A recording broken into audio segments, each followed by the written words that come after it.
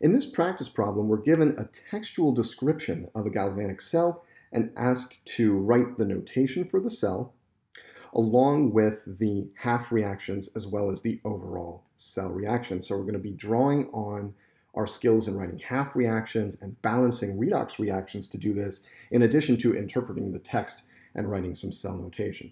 So we've got a Cr or chromium wire immersed in a CrCl3 solution.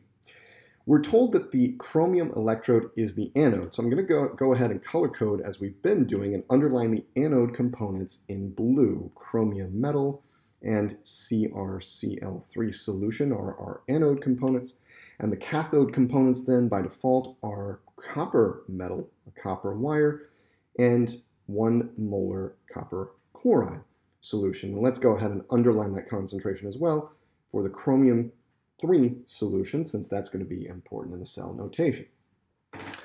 Okay, so we could draw a schematic of this, and I think this is actually a good practice to go through. So I'm going to do that really quickly so that we can get a visual sense of what the galvanic cell looks like. All right, so here's a little schematic of the galvanic cell we're looking at here. The anode is color-coded in blue and the cathode in red, and let's recall that the anode has chromium metal as the reduced component and a 1 molar solution of chromium 3 chloride as the oxidized component. So chromium is undergoing oxidation to chromium 3. And on the anode side, we have copper metal, and we have a 1 molar solution of copper 2 chloride. And so it's evident here that copper 2 is undergoing reduction to copper metal. And remember, we know the anode and the cathode for the time being based on the fact that the problem told us to assume the chromium electrode is the anode. In a future video, we'll learn how to deduce this on our own using standard reduction potentials or standard electrode potentials. But for the time being, this is the galvanic cell we're looking at, and we know that electrons are going to flow from left to right this way. All right, so first let's write the cell notation.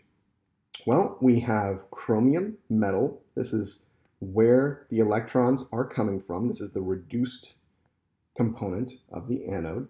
That's in a solid phase by itself. And so we're going to use a single vertical line for the next phase, which is the aqueous CrCl3 with a concentration of 1 mole per liter. And this is our anode side. I'm going to drop down to the next line for the cathode side just to save myself a little bit of space. On the cathode side, we first ask ourselves, where are those electrons going? Well, they're going into the copper 2 ions. And so we list that aqueous copper 2 chloride solution first, and its concentration is 1 mole per liter. By the way, when the concentration is 1 mole per liter, you'll sometimes see this concentration omitted, since this is a standard that we're going to use later. And then finally, what is that copper 2 converted to by the incoming electrons? Well, the reduced form, copper solid. So this is our cell notation.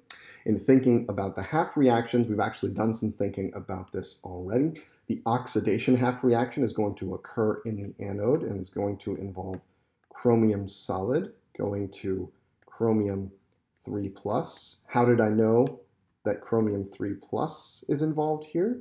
Because of the chromium 3 chloride that is in the galvanic cell on that side. And how many electrons are given off? Well, 3. That ensures charge balance, right? Got neutral on the left, need neutral on the right.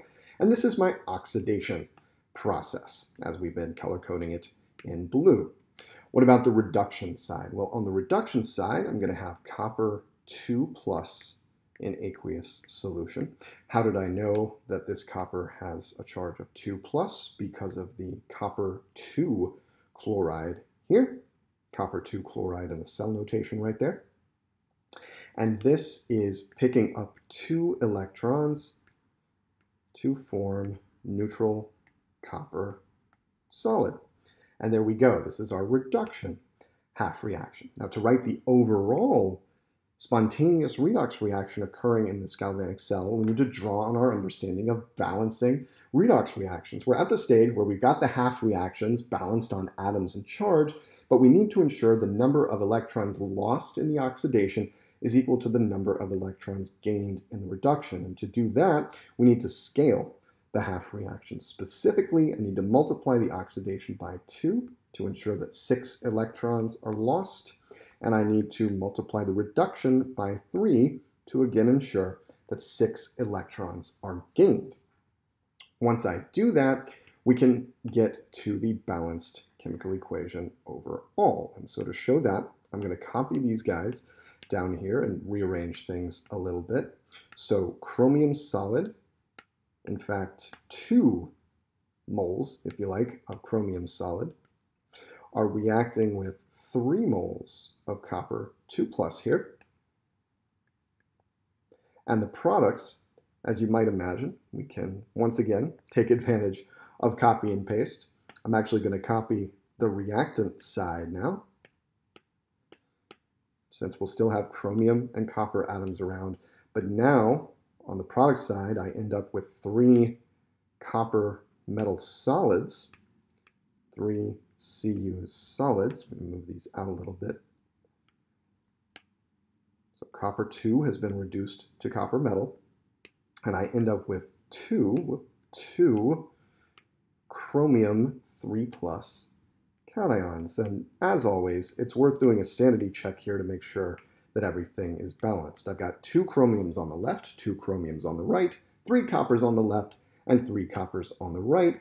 And what about charge? Well, I've got +6 on the left-hand side, 3 copper 2+, and +6 on the right-hand side with 2 chromium 3+. And that +6 charge in the physical galvanic cell is balanced by all these chlorides, which are essentially just spectator ions that may move around as the cell discharges, but otherwise don't take part in any electron transfer at all.